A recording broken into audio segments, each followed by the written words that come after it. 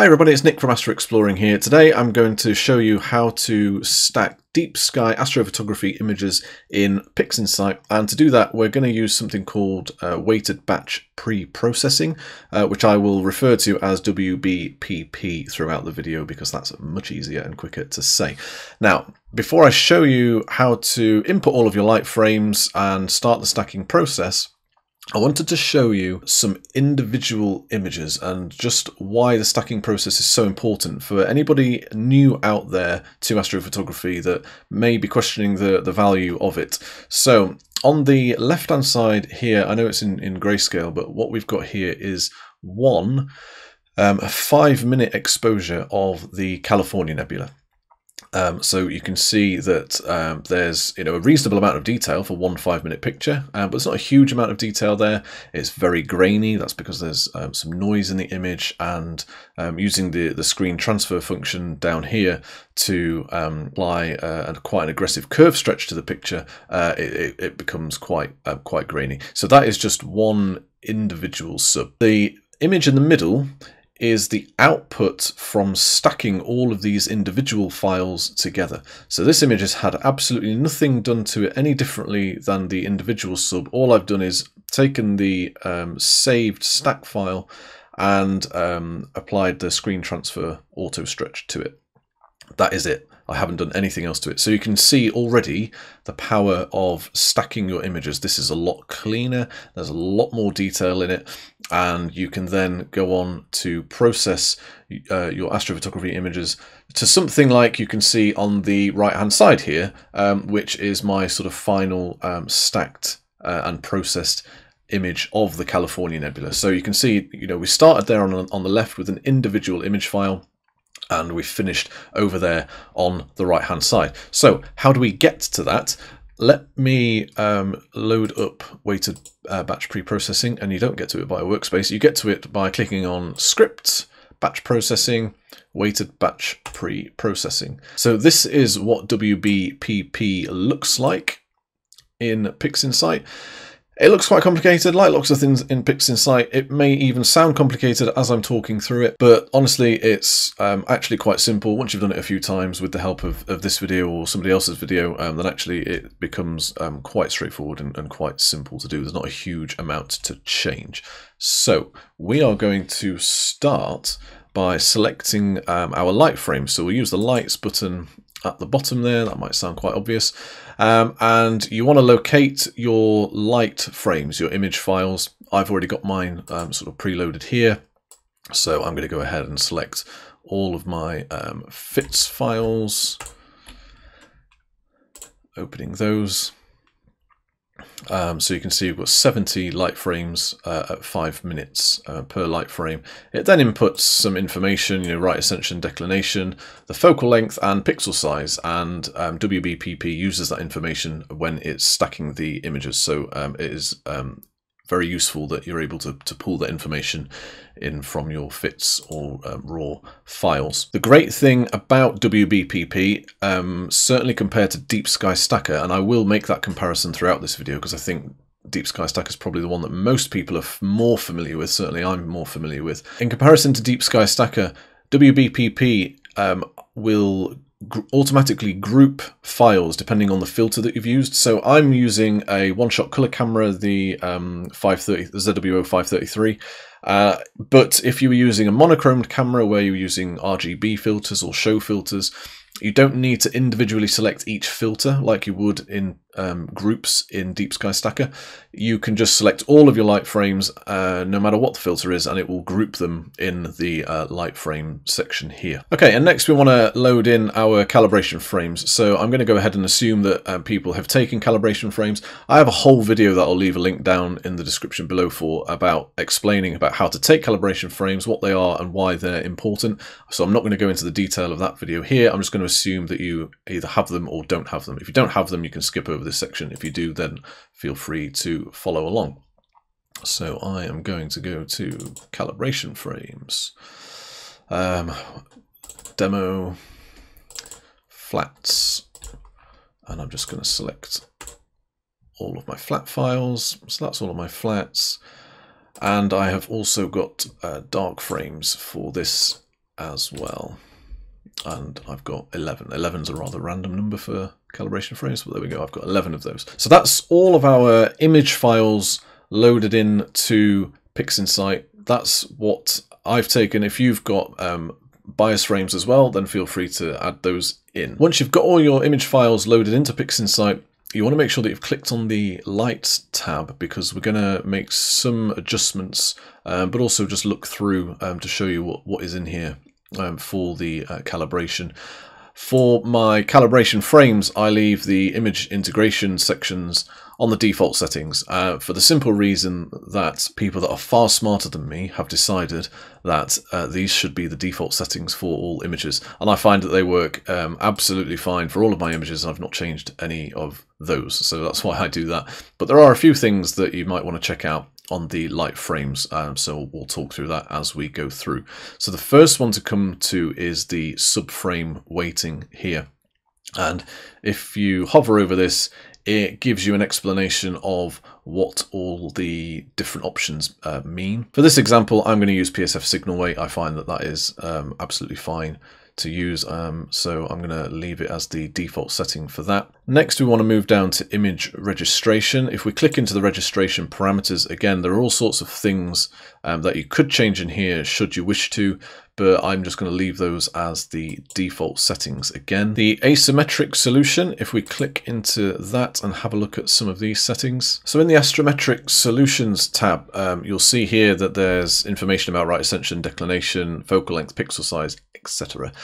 You want to make sure that the force values box isn't checked, because what that will do is it will force these default parameters to your image files. Now you can see that we already have all of that information in the image file themselves, so we don't need to input that into these boxes, because WBPP will just use the information that's already in the image files themselves.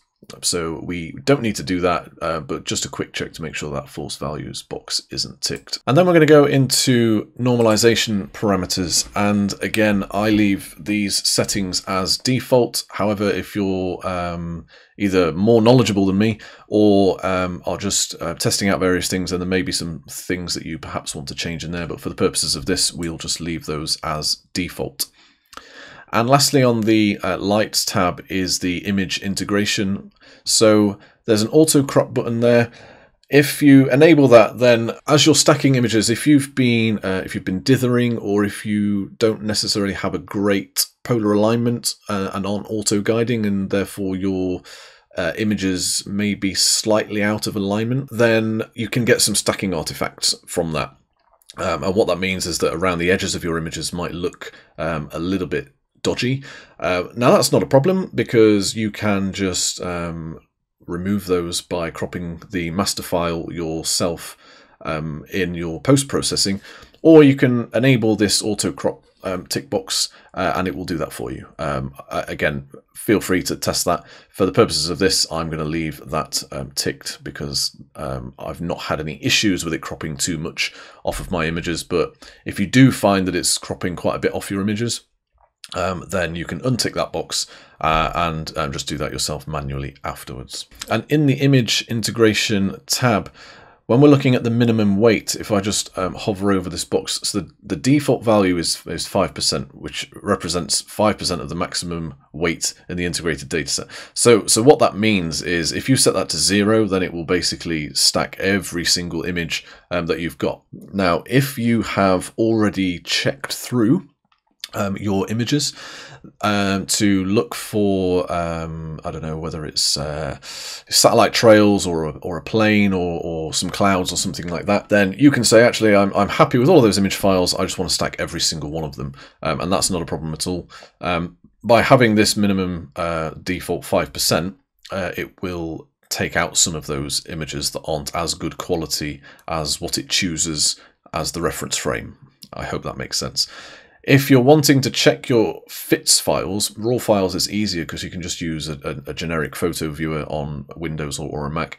But for FITS files, that's a little bit harder, but PixInsight does have a tool called Blink, and you can load your FITS files into that and individually look through them. I haven't done that for this purpose because I've processed this image before, so I know that these files are all fine. But if you know that you had intermittent cloud throughout your imaging session, then just go up to Process, All Processors and Blink, and load your individual light frames into that, and you can individually flick through those and remove the ones that you don't want to stack in PixInsight. Now we're going to move over to the right hand side and click on this presets button. So configuring the quality for WBPP. So there are 3 different options. Maximum quality with no compromises. That is obviously the best option that you can choose. It also means that it's going to take the longest amount of time to run. So if you have a slightly older machine, a slightly slower machine, then you may not want to use that. You may want to drop that down to the faster with good quality. You're still going to get some a really good quality stack out of it, but it will do it more quickly. That's also true if you have a lot of individual files. The stacking process takes a lot longer. So if you're stacking, say, 300 1-minute files as opposed to, in my case here, 70 5-minute files, then having those extra files will take longer for the stacking process. For the purposes of this, I'm going to use maximum quality, but test this. If it's taking hours and hours, then you may want to quit out and try it with the faster but still good quality option. And just a word of warning, if you have gone in here, selected the maximum quality, and it's taking too long, and you quit out, then when you've selected the good quality, it will give you an error if you try and stack, and you just need to purge the cache in order to be able to run it again. It's a really simple thing to do with this button here. And then finally, we're going to select an output directory. I don't want it to go to my Comet image directory, but I'm just going to stick it in here, and I'm just going to call that, I'm selecting the folder, so I will stick it in the NGC 1499 folder because that is where I want it to be. And now don't hit run just yet because we're not quite finished. We're going to now move over to the Calibration tab. And this is where you can just check some of the information for your file. So it's going to check that things match to each other. So this is telling me that I've got 11 dark frames, 5-minute exposures. And it's telling me that matches the exposure for my light frames, which is great. The flat frames is throwing up an error there. That's telling me that my flat frames aren't the same exposure length as my light frames, and you wouldn't expect to take a 5-minute flat, so that's not a problem at all.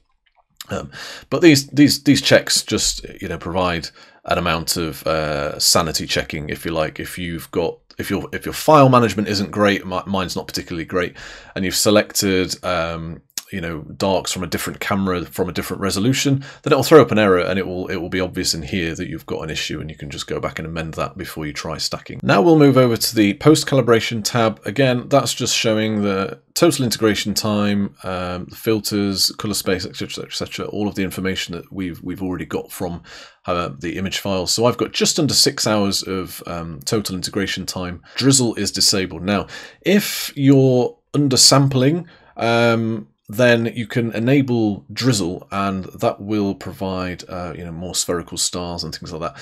It's a really powerful tool. I really recommend it, at least testing. It's not going to be right for everybody, but I certainly recommend testing it. However, it will also massively increase the amount of time that the stacking process takes. So if you're somebody that's looking to do this really quickly, you don't want to leave that ticked. Or you don't want to tick that, rather. If you don't really care how long it takes, and you know that you're going to really benefit from applying drizzle to your images, then tick that box. Otherwise, leave it blank. For the purposes of this video, I'm going to leave it blank. And now that we have done all of that, we can finally go ahead and hit run. So you can see we've done quite a lot there, but it didn't take too long to do in this tutorial, and it is even quicker when you're not having to talk through it and explain it. So it literally will only take you a couple of minutes to do. This is just giving some information about what's going to happen. I'm just going to click continue, and that is going to start the stacking process. So you can see there are various steps happening. It will tell you what the step that's happening at this time is. So that's the integration of the dark frames at the minute.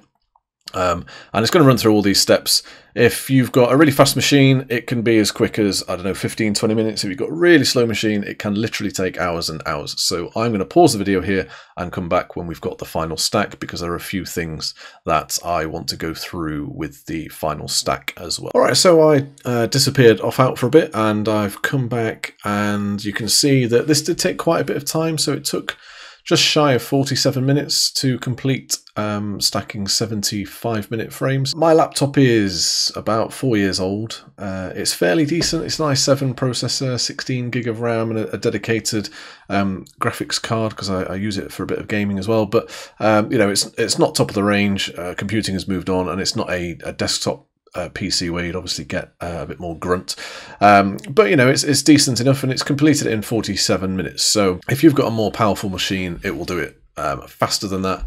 If your machine's lagging behind a bit, it will take longer, but as I said, you could use the presets earlier to sort of lower the quality to do it faster. So now that that has completed, what we need to do is go to the folder where we had the output save to that we selected earlier. So we can go ahead and exit WBPP now. So this is the folder, that's actually the file. If I just go back up one, you can see, you can ignore a lot of this. This is from when I've stacked the image before, and various times that I've processed it, and some examples from my website and things like that. You can see here that PixInsight has created 5 folders as part of the process. These are quite big folders. You can see that the calibrated one is 3.37 gig, the next one is 7 gig, and the logs is quite small because they're just logs, but then the registered is 7 gig as well. So what I would do is, once you're happy with that, just to save on hard drive space, unless you're backing it up to a sort of dedicated external drive as well, and have plenty of free space, then that's fine. But really, master and logs are the two that you'll want to keep for definite, but don't delete any of your data until you know that you're definitely happy with it. So in order to find the final stacked image that we want to use for our post-processing, you go into the master folder, and then there's various options in here as well.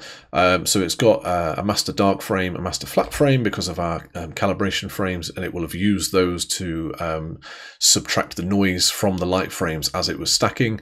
And then we've got a final image here, and then an auto-cropped version, because you'll remember that we had that box ticked.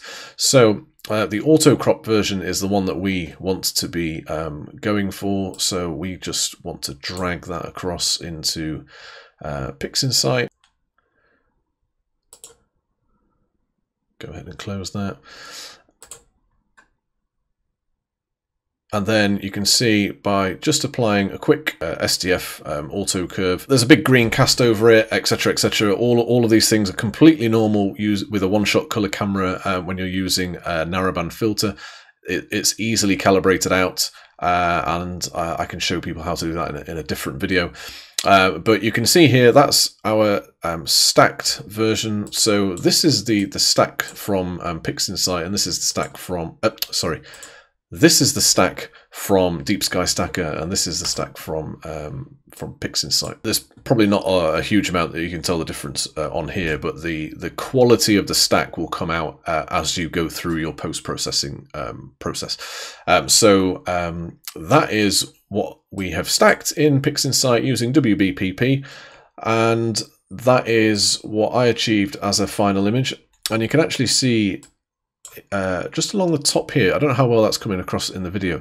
So this is one that was stacked in Deep Sky Stacker using this stack over here that we've seen. And you can actually see some stacking artifacts along the top there. They, in theory, shouldn't appear in this one because we've auto-cropped. So that, if I start post-processing this particular image, should be auto-cropped out. So that shouldn't be an issue at all. But again, if it is there, you can just do a manual crop after, really easy. So now that you've got your final stacked image into PixInsight, I have a really straightforward video for beginners to PixInsight for a fairly simple workflow that you can process your images to and produce something hopefully similar or even better than what I've been able to produce here. I will leave a link to that in the description, but you can also click on the video on the right hand side there. And thank you so much for watching. If you're not already subscribed to the channel, then please do so, and I will see you in the next video.